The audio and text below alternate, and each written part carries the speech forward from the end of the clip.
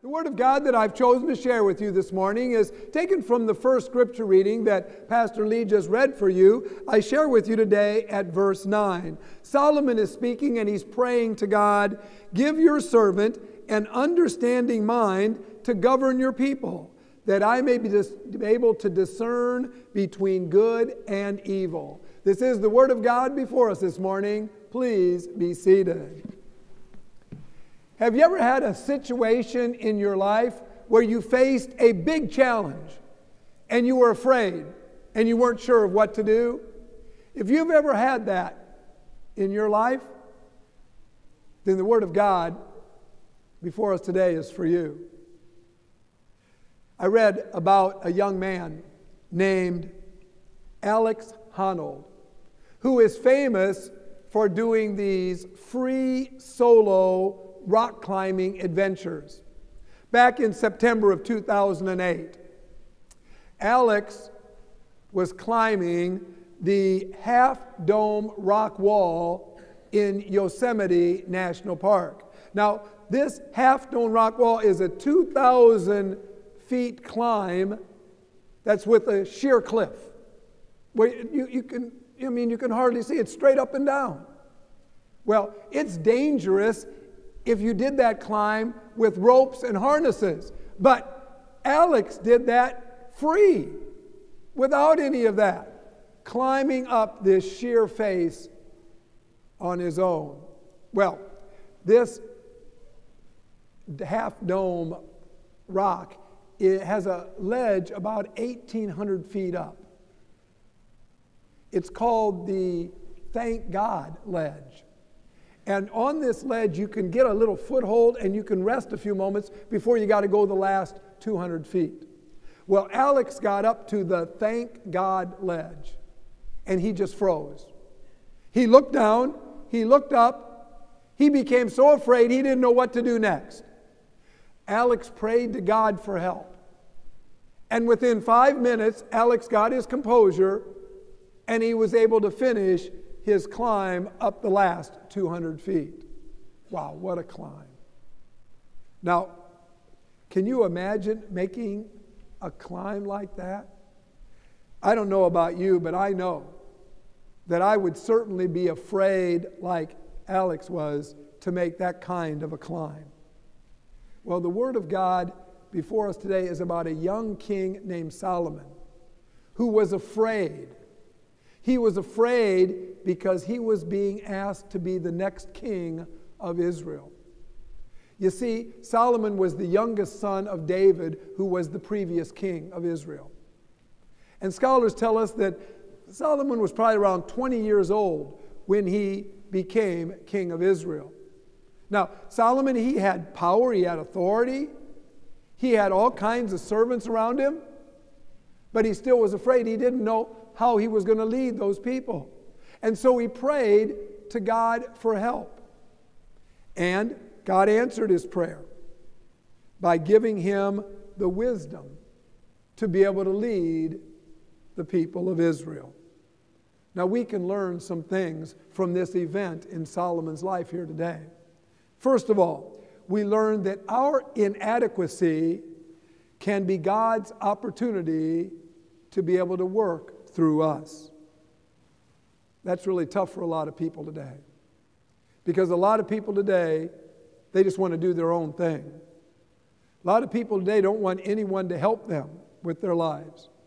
They want to do it all by themselves. Well, we see here with Solomon how God can work through average people who will put their trust in God's power to help them. Now, Pastor Jim Cymbala from the Brooklyn Tabernacle tells about a time in his ministry. It was about two years when he was really depressed. He was exhausted and he was thinking about quitting as a pastor. The number of people coming to worship in church was dropping. The church had some big financial problems. And Jim, he wondered if God was even at work in the church anymore. Well, at a worship service, it was time for Jim to get up to do the message, to do the sermon. And Jim couldn't do it. He just was too depressed. And he told the members that he was too exhausted to preach that day. So he told the members, he said, I invite you to come up to the Lord's altar, and I invite you to pray to God to help us. Well, the members did that. They came up to the altar and they prayed. Shortly after that, they noticed God doing some amazing things. More people were coming back to church, and the church started growing again. Jim says, that day I discovered a great truth. God is attracted to weakness. God can't resist those who humbly admit how desperately they need Him. Our weakness makes room for God's power. I love that. Our weakness makes room for God's power. When Solomon admitted here that he needed God's help to be the king of Israel, God stepped in. And God gave him the wisdom and the power he needed to be the king of the people of Israel. We find this to be true in our lives as well.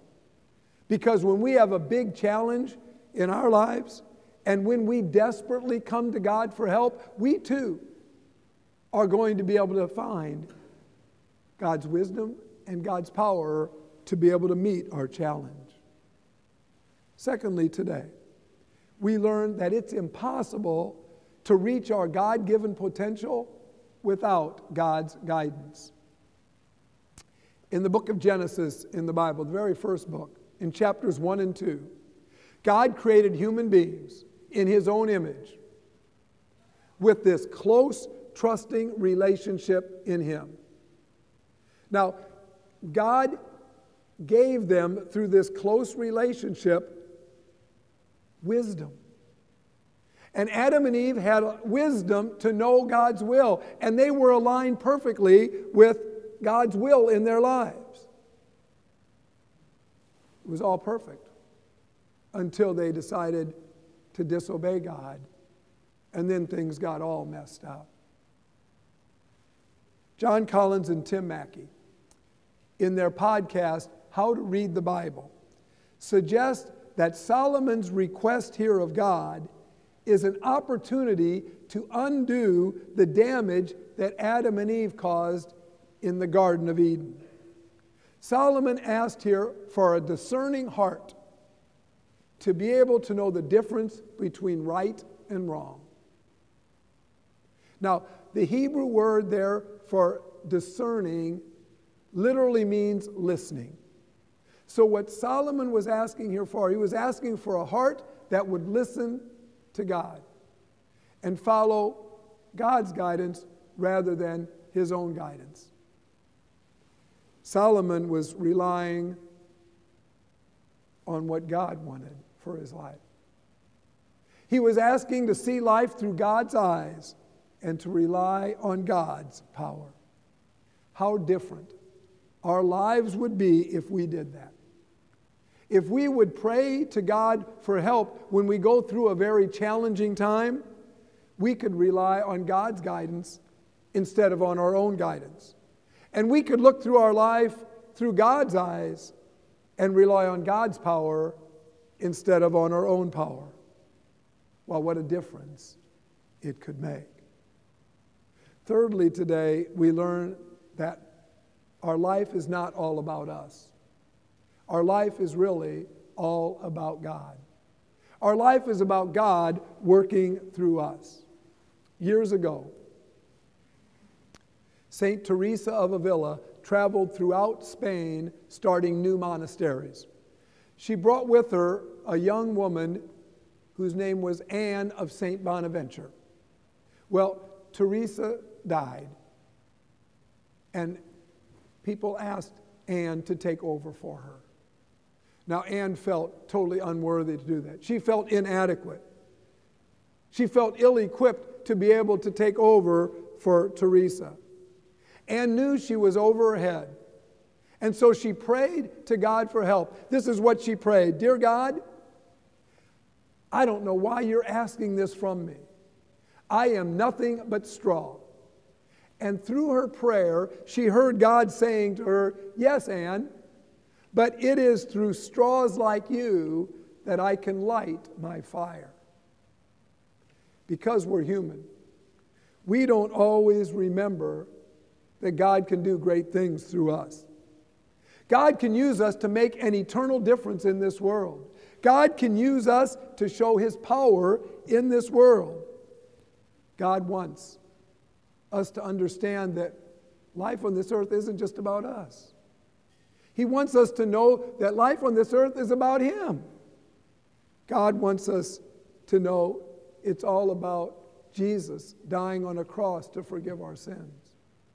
Life is all about believing that Jesus rose from the dead to overcome death for us and to give us eternal life in heaven.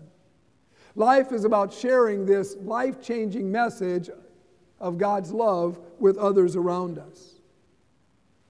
In chapter 1 of the book of James in the Bible, James says this, if anyone asks God for wisdom, God will give it to them generously. I believe those words are for you and me here at Messiah today. These words of James are for us. I believe these words of James and this prayer of Solomon is for you and me today, because today we had a voters meeting before this service, and we asked God for wisdom to make that decision whether to build our life center. We asked God for His power to be able to do that seemingly impossible act. And God answered our prayer. God answered our prayer and promised to give us wisdom and power to be able to build this life center, to be able to lead more people to Jesus and to heaven. I truly believe that God's going to give us this wisdom and power generously. Whenever you have a big challenge like this in your life and you're afraid of what to do next, follow the example of King Solomon today. Follow the advice of James here today. Pray to God for wisdom to make the right decision. You're going to find that God will give you His wisdom generously. You're going to find God will give you His power generously. May God continue to bless you with the wisdom and power of God as you continue to go through the challenges in your life.